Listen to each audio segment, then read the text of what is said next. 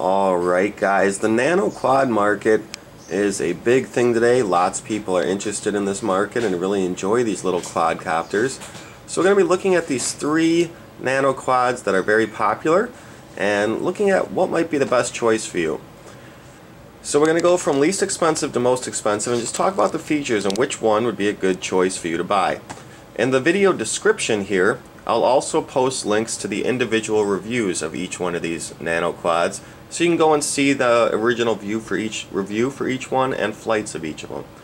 So let's start here with the CX-10. Now all these quads are basically the exact same size. If we put them side by side here real quick, you'll see that the props are all about the same distance apart. Their motors might be slightly different in each one, you know, they might not be the exact same, but they're all about the same size. The CX-10 here, cheapest one at about 20 bucks, and in the ready to fly package they all come with the same stuff. You get your charge cord.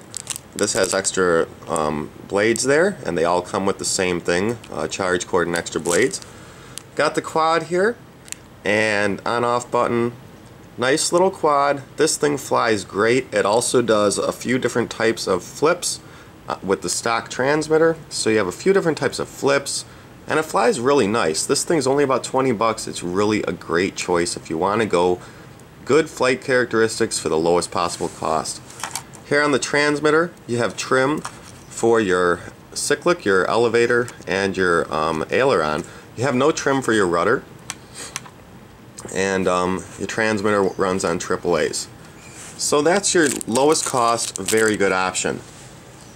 Then we have the ProtoX, which with the ready to fly remote also have your trim for your cyclic, no rudder, also runs I believe on AAAs, and your quadcopter here does not do any flips with the stock remote, nor does it have any dual rate. You get a single rate, no flips, so it's a very one mode flight, and this is usually around 30 bucks. These things were great a year ago and they still are great, but because there's better options for less cost that give you more features, I'd say definitely pick the CX-10 over the ProtoX because you get more features, more options for less money in the ready to fly packages. You can get different remotes and you know, make this fly and do more options and features with different remotes, but then you're adding cost. We're talking just ready to fly versus ready to fly here. The CX-10 wins. If you do want to spend a little more money and have a little bit more features, this is more around 50 bucks. This is the Blade Pico QX. This also comes with your charge cord, extra blades, and this charge cord's special though. Charges the quad, but it also charges the transmitter, which has a rechargeable battery in it. So you could probably replace the battery maybe, but it's not easily replaceable. So hopefully the transmitter, you know, lasts a long time. This one also has an extra feature on the transmitter. You have your cyclic trims. You also have a rudder trim.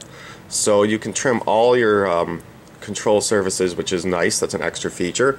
This also does flips with the standard transmitter, and it also has these protections that protect above, so if you hit the ceiling, and the sides, so if you hit the wall, and they're a little bendy so they bounce off, they don't just crack.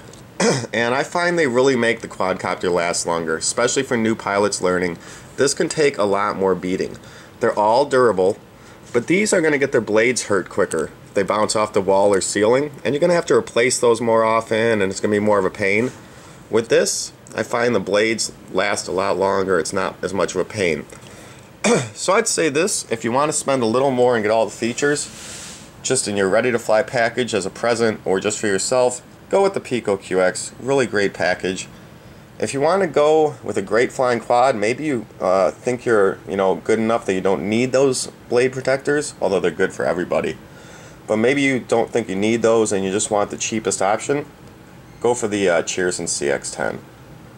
So I wanted to show these three really popular quadcopters. Again, look in the description of this video for links to the reviews of each of these.